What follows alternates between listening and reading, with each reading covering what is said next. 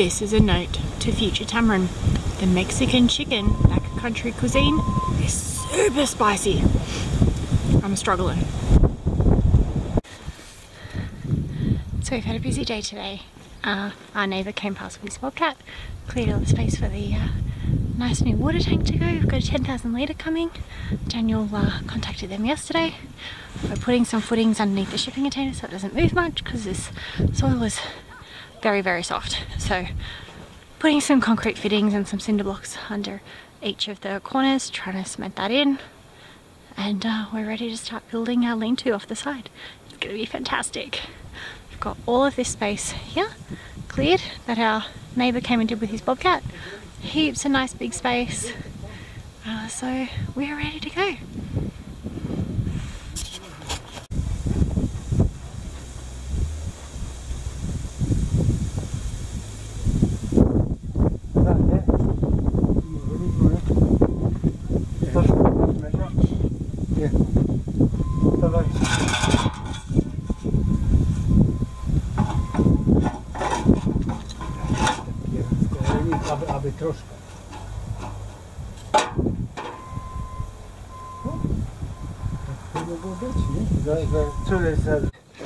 In order for the lean-to be nice and strong, we've been cementing in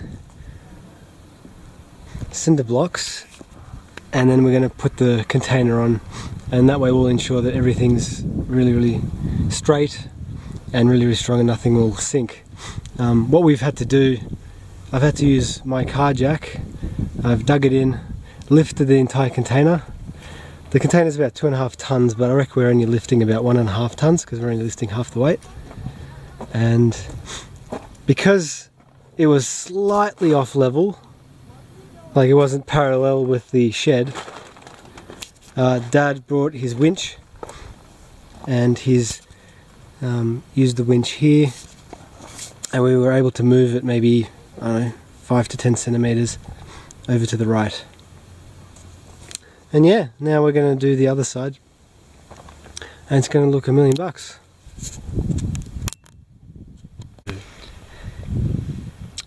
So, how many times do you reckon your dad has sworn in Polish today? I don't know, at least 76 times. At least? Yeah. You might want to explain to people that you speak Polish in the videos, because all you can hear is you guys speaking Polish. Yeah, and Tam can't understand a word. And I can't understand a thing. Yep. Yes, Daniel is from Poland. Yes, he speaks Polish with his parents. Yep. Born and bred.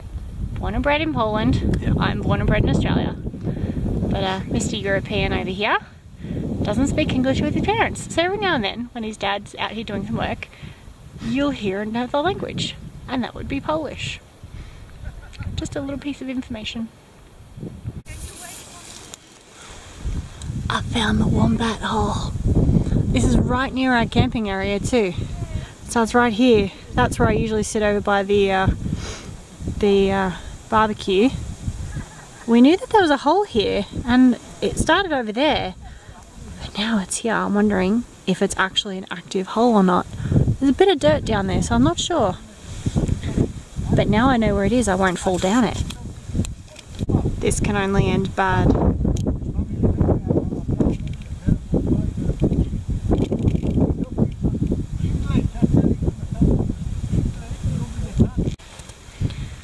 So, like we said, Daniel is from Poland.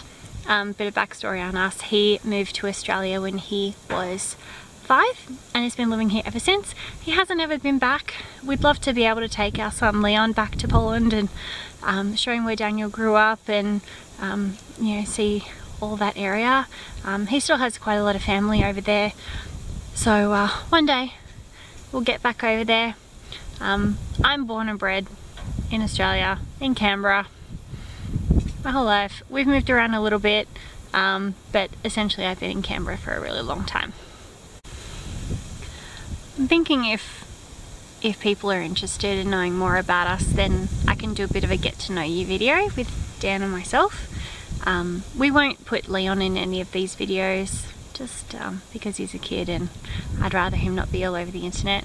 But if anyone's keen for us to do a get to know you video, let us know. I know that there's a few people watching who don't know us, mainly just friends and family. Hello to you all, we love you, we miss you. But if there's anyone out there who doesn't know who we are and would like to know who we are, let us know, because I'm sure that we wouldn't mind having a chat. I think I found my new favourite spot to sit to. It's very cozy, and this is the view. It's beautiful. Yeah. It's a really warm day today actually. I'm always surprised by how warm it does get. I'm wearing a beanie. That's only to keep my hair back because I haven't washed it and it's a mess. But it's beautiful, it's sunny. There's just no clouds. A little bit of wind, not too bad. We'll spend the day out here. Daniel and his dad will be out here again tomorrow, finishing things off with the base of the shipping container, and then Daniel's dad is going to spend most of this week out here getting the lean-to built and all sorted, and then next weekend we should be able to move everything else. We're so very close. And next weekend my sister's coming out. She hasn't been to the property yet. I have two sisters. She is from Melbourne and she hasn't been to the property yet. So next weekend we'll bring her out. We'll do the big walk around that we do with a lot of people. We might even take her a bit further and really get rugged and all the way up to the back and through the gullies and whatnot. We found our first casualty the other day. I think it was a brush-tailed possum. We found the tail and a bit of fur, but that was about it. Not sure what got it. Could have been an eagle, could have been a fox. There's been a lot of foxes out on the roads. We've seen a couple alive and dead, so there could be foxes around.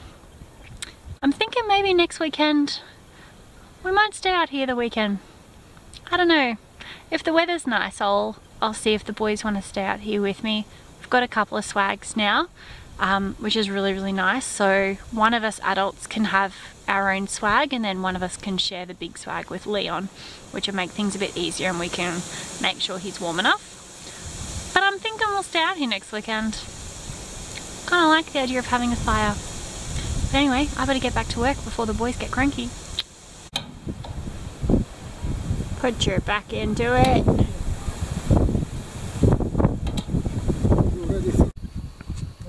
My poor fire pit got destroyed. All the rocks are over there. Very keen to get that organised again because right now it's a mess and all the rocks are blocking my barbecue, which is where I cook. It's a pain. So I've got my little raised garden bed here. I figured, nah, screw it.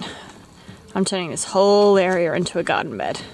It would be really nice to fill this whole area really early so that we've got at least one growing season before we get into the big house, and I can plant some stuff. It'll be kind of fun. So that's us done for today. It's looking very full and we haven't even moved our furniture in yet.